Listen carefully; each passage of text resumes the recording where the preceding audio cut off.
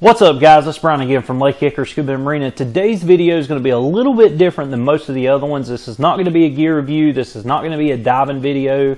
It's not going to be a video discussion as far as a training method or physics lesson or anything like that. This is simply going to be my backstory of who I am, how I got into the dive industry, how I come to own a dive shop, and I want to give you a little bit more background as far as why I choose to sell and use the equipment that I do. And the reason I want to make this video is simply because there's been a lot of comments on our channel here lately about we need to be more open-minded about the gear choices that we use, and we shouldn't push just one type of gear out there to our customers, that we could grow our business if we offered more selection than what we do. So I want to clear up some issues there, some questions there, and explain certain things to you. So to start real quick, I've had a week off from work, so I've really had time to go back and answer some of the comments. When you guys put comments on our videos, we really truly appreciate that, but sometimes it does takes us a little while to answer those questions, simply because I do work 7 days a week. I do run a dive shop 7 days a week, and I've got so much stuff going on. You're gonna fix to learn that, and if you've seen our intro or our tour video of our facility, you'll know that we are more than just a dive shop. We own a boat repair facility. We're a tow company. We also have a salvage company as well. And I'm a family man, like most of you guys out there are. I'm married. I do got 2 daughters. As a matter of fact, today we just got back out of the hospital with my wife and our newest daughter. She's 3 days old today. Or the time that I'm shooting this video, she's 3 days. By the time you guys see this, she'll probably be 4 or 5 days old. Depends on when I get it edited and uploaded. So I have took off a little bit of time to spend time with family as well. But I stay extremely busy, so when you put a comment, if I don't answer you right away, just stick with me. I'll try to get to your questions and your comments just as quickly as I can. But I do stay extremely busy. So once again, guys, I appreciate you watching these videos. I appreciate all your comments.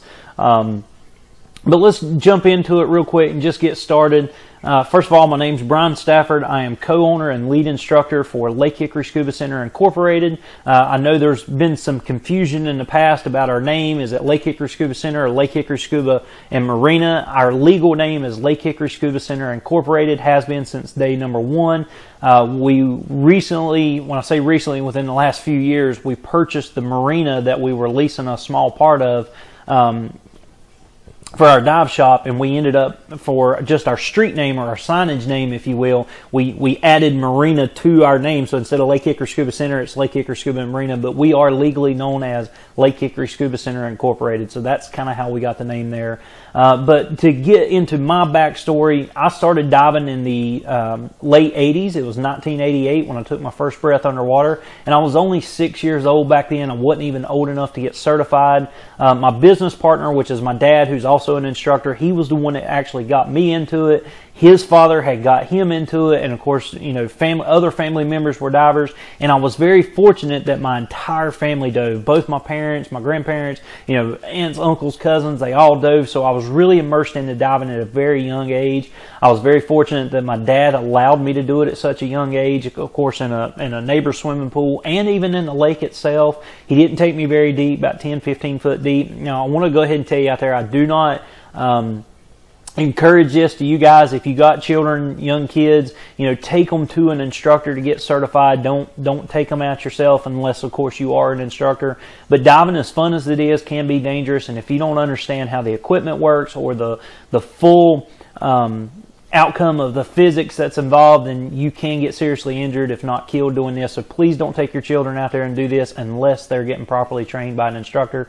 But now in the 1980s, we did things a little bit different. So once again, I'm not advocating that, but this is just the way that worked out for me. But from age 6 to age 12, I'd logged a ton of dives with my dad, both in freshwater and saltwater.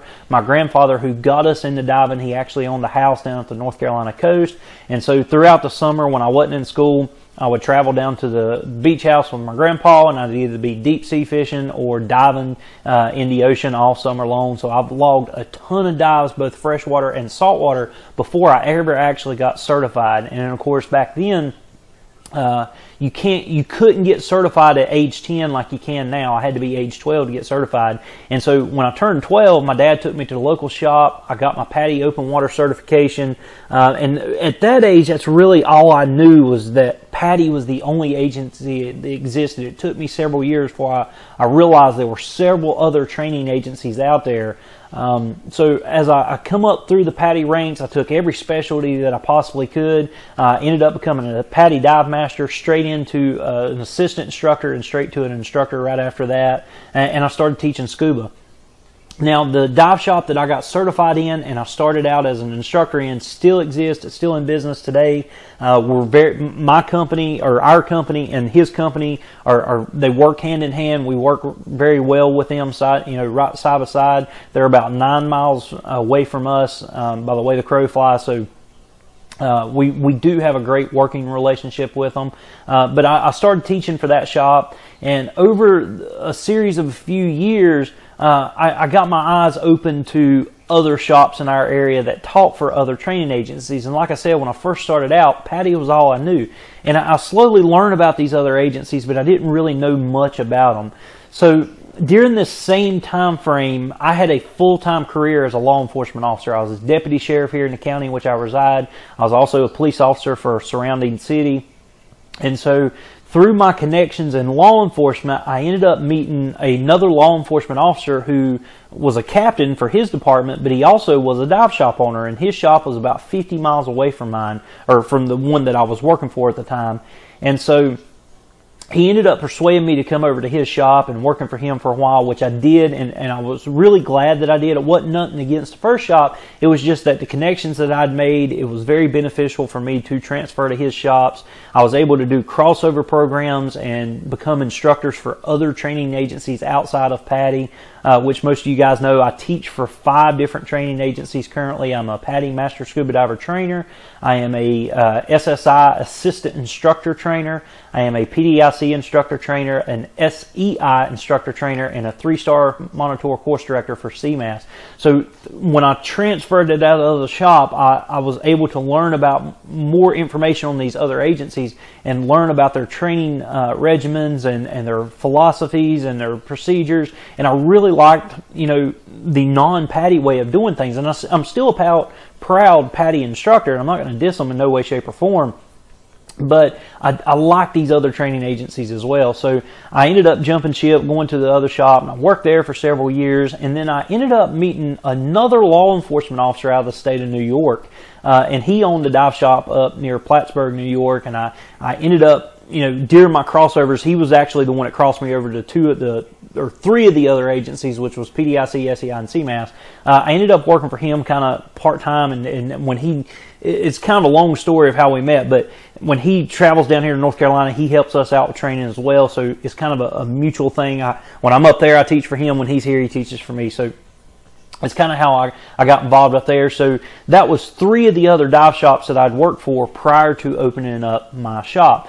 Well, towards the end of my career in law enforcement, I was really burnt out. I wanted to do something different. My father, who was a commercial contractor at the time, he was pretty much burnt out. He'd been in construction since the 70s, and he was tired of it. He wanted to do something different. And so we decided, hey, we're both dive professionals. Why don't we go into business together and open up a dive shop? And so we did.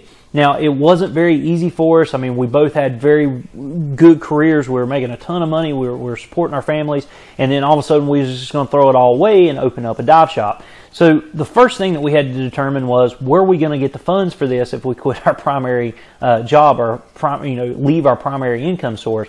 So my dad ended up shutting his company down, selling all of his equipment. I grew up on a farm. I'm an avid outdoorsman. There was a lot of things that we had that we just didn't use much anymore, like campers and four-wheelers and a lot of stuff like that. So we ended up selling all that to open up our dive shop. Now, the problem that we had was, we've got the money to do it. We just didn't have a facility for the dive shop. So we approached a family member of ours who owned the Marina that we own today, and asked him if we could lease just part of the Marina out for a dive shop, and he was very gracious to us. He ended up leasing just a small little 500 square foot section for our dive shop. And we did very well in the beginning, and we slowly started growing. Over the process of several years, we started to grow really exponentially, really. And he was wanting to get out of the marina itself, so he approached us and asked us to buy the marina. And so, you know, one thing led to another. We ended up purchasing the marina as well and merging it with our company. Now, with the marina, that's how we come to acquire the boat shop as well, and the tow company and all that. And so we're one gigantic company now. It's a boat shop, a marina, a boat repair facility, a tow company, underwater salvage company. So that's kind of how I become to be part owner in this. Let's jump back a little bit to when we opened the store, because I said I would mention this to you guys as well as far as our gear that we carry. When we first opened up our shop, the shop that was about 9 miles from us, or it still currently is, that happens to be the shop I started at, my dad started at. We decided that when we was going to bring in our first line of gear, that the last thing we wanted to do was compete with this other shop. And if you got two companies next door to each other, if you will, and they both sell the same product, the only thing that one company can offer their customers over the other company is really a better price. You can't offer them a better product if it's the same product. If you got technicians for the same gear manufacturer and you're both doing the same service, you can't really offer a better service, so to speak. All you can do is try to compete with them and offer them your customers a cheaper price than what the other store is. And we didn't really want to do that, because in business you end up cutting your throat that way. You don't make enough profit, not only to survive, but to grow, which is what most companies want to do. They want to grow. So we started looking at other gear manufacturers that wasn't really popular in our area, so to speak. Not that they wasn't there, but they just wasn't as popular as what some others are.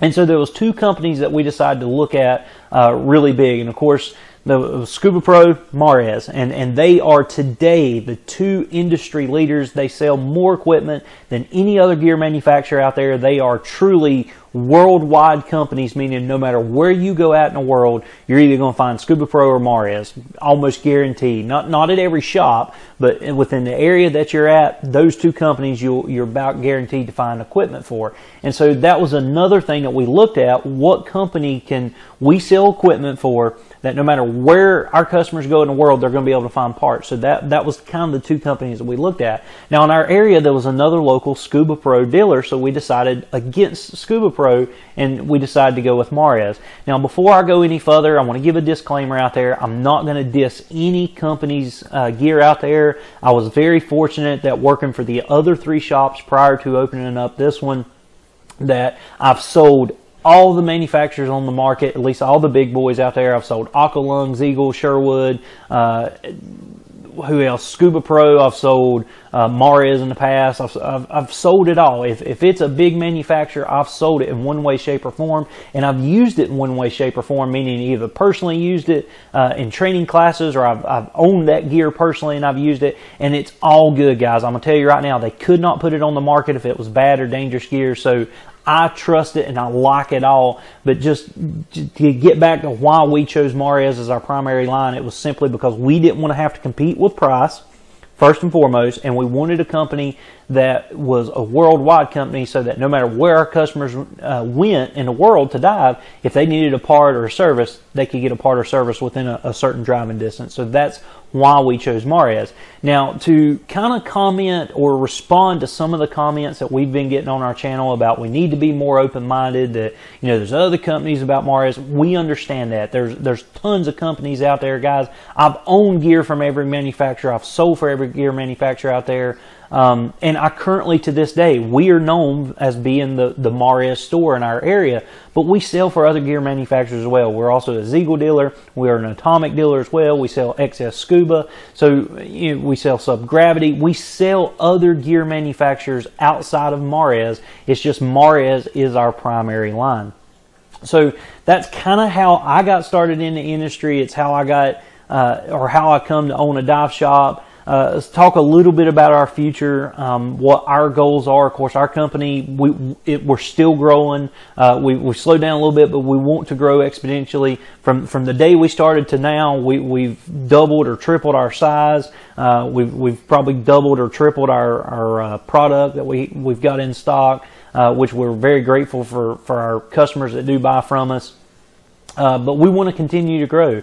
I have 2 daughters that I would love one day to be able to hand the keys off to them and say, hey, I've built this diving empire for you. It's yours. Do what you want with it. Either sell it or run it or do whatever you want. So I'd love to be able to hand this company down to my children one day. But yeah, we do want to grow. We are a business like any other business, and that's our goal, is to grow and to be successful. So that's kind of our goals here in the future of what we're looking for. As far as our social media platforms go, our YouTube, we're continually growing on it. We're constantly getting new subscribers every single day. Guys, you've been very responsive to us when we've asked, hey, what would you like to see? We get those comments. Or what do you think about this? Y'all put them comments out there. As stated earlier, I don't want to argue with you guys on our social media platform. So if you put argumentative statements in comments, we're going to read right over them and go on to the next one. But if you want to have a legitimate conversation with us, or you do have a legitimate concern, please put it down there. We'll read over it. We'll discuss it with you. If you don't want to do it in a public setting, by all means, send us a private message. We'll be happy to discuss it. I know I have quite a few followers here on YouTube that call me weekly. They'll call me with a question, whether it's on Maria's equipment or a training scenario or something like that. I have other instructors that call me as well to ask me, how would you handle this situation? And even for outside of the training agencies I teach for, I have instructors call me all the time and say, hey, how would you do this? Or how do you do it through Patty or through SSI or through one of the other agencies that I teach for? And I explain it to them. So if you got any questions, please contact us. All our contact information is down below. All our social media site contacts down there. Our email, of course, just LakeHickoryScuba@gmail.com. Our website's down there. Phone numbers are at the bottom. If I think my personal sales listed down there. If you can't get a hold of me in any other way, shape, or form, you're more than welcome to contact me on my cell. I'm on call 24/7 pretty much for the fire department that I volunteer for now. And so my phone's on, it's turned on 24/7. I never turn it off. It's always, even if I'm sleeping, it's right beside me on my nightstand. So you're more than welcome to call me anytime. Please don't call me late at night, but if you need to, I'm there to answer questions or whatnot. But guys, I really appreciate you watching these videos of ours. I appreciate all the subscribers, all the comments that we get, even the bad comments. I do appreciate them. It lets me know that you are watching our videos. You do have concerns. But like I said, in your comments, please try not to be argumentative. If you disagree with something I say, I'm perfectly okay with you saying, hey, I disagree. Offer me an explanation of why you disagree, because I learn from your comments, guys. Just because I'm that high up in the industry and I've been doing this my entire life, I learn every single day. I learn from students every single day. I learn new ways to teach based off, the way they interact with me in the classroom. And so I love learning from you guys. So keep up the comments. We really appreciate that. If you like this video, hit that like button for me. Matter of fact, any of our videos, hit the like button if you like. If you don't, hit the dislike. That's okay too. It just lets me know what content to put out in the future, how to change our videos to make them more entertaining or more educational for you. Guys, stay tuned in the future. We've got plenty more of the Can You Dive series that we recently started. We've got plenty of sites that we're going to go out and dive and film. We've actually got several filmed. Unfortunately, I've not really had the time to edit them. Like I said, I did take a week off from work for family purposes. We just had our second kid, so I have been off for a week, but I do go back tomorrow around lunchtime.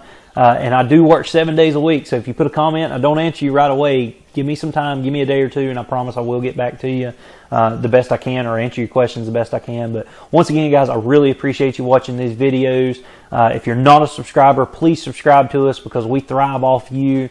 But as always, check back each week for new videos. Make sure you follow us on Instagram and Twitter. Like us on Facebook. Pin us on Pinterest. Subscribe to us here on YouTube. And as always, guys, we appreciate your business.